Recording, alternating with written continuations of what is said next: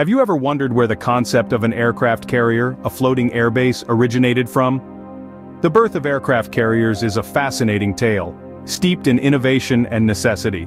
As World War I raged, nations sought new ways to project their power across the vast oceans. It was during this time that the first seaplane carriers made their debut. The British Royal Navy, always at the forefront of naval warfare, led the charge. They envisioned a ship that could carry, launch and retrieve aircraft, a veritable floating airfield. This vision materialized in the form of the HMS Ark Royal, a pioneering vessel that truly revolutionized naval warfare. The HMS Ark Royal, fitted with a flight deck and hangar, could launch and recover seaplanes, a feat previously considered impossible. This innovation marked a significant shift in naval combat strategies, bridging the gap between sea and sky. And just like that, the first steps towards the modern aircraft carrier were taken. As the world plunged into the Second World War, the aircraft carrier began to take a shape we'd recognize today. These colossal sea vessels, now equipped with larger flight decks and more powerful aircraft, became the centerpiece of naval fleets. World War II was a crucible for the aircraft carrier, a testing ground where their strategic importance became abundantly clear. A prime example of this was the Battle of Midway in June of 1942. This epic confrontation between the United States and Japan was largely fought not by battleships, but by aircraft launched from carriers. The US victory at Midway, largely attributed to the superior tactics and efficiency of their aircraft carriers, was a turning point in the Pacific War. Carriers didn't just change the tide of battles, they changed the nature of warfare itself. The ability to launch air attacks from the middle of the ocean gave navies a reach they never had before. The carrier's potential was so vast that it triggered a race among nations to build bigger, better, and more powerful versions. The 1950s saw further advancements that propelled carriers into their golden age. The introduction of the angled deck, an innovation by the British Royal Navy, allowed for safer and more efficient operations. Planes could now land and take off simultaneously without the risk of collision.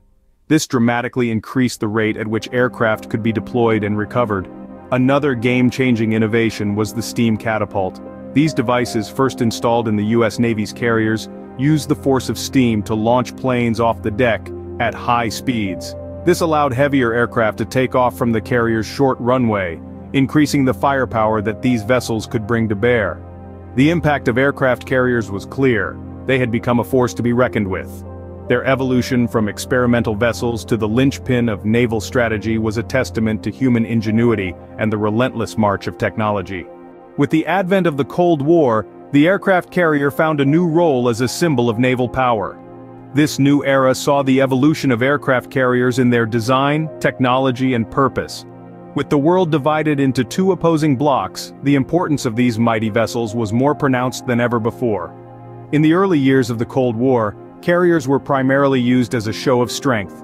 Power projection became a key strategy, with carriers deployed around the world, serving as floating fortresses that could act swiftly and decisively at a moment's notice.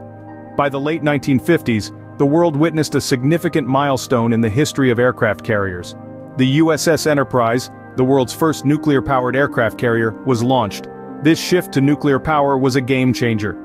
It meant carriers could operate for years without refueling, increasing their time at sea and reducing their logistical footprint. The Enterprise set the standard for future carriers, with her successors also adopting nuclear power. The Cold War also saw changes in the aircraft that carriers housed. The introduction of jet aircraft led to the development of angled flight decks and steam catapults, allowing for faster takeoffs and safer landings. This era also saw the introduction of anti-submarine warfare helicopters, further expanding the capabilities of the aircraft carrier. As we moved into the 21st century, aircraft carriers have continued to play a pivotal role in conflicts and peacekeeping efforts around the globe. They've provided air support in the Gulf War, enforced no-fly zones over Bosnia and Libya, and delivered humanitarian aid following natural disasters. These vessels have evolved to meet the changing demands of global security. From hosting unmanned drones to the integration of advanced radar systems, aircraft carriers have proven their adaptability and resilience time and again. They've remained at the forefront of naval strategy, serving as a testament to human ingenuity and the relentless pursuit of technological advancement. From World War to Cold War and into the 21st century, the aircraft carrier has remained a cornerstone of naval power. So what does the future hold for these floating air bases?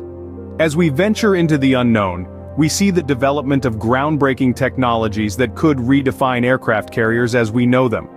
One such innovation is the electromagnetic launch system.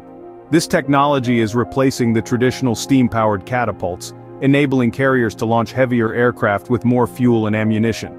But the innovation doesn't stop there. The future might also see the integration of unmanned aircraft on carriers.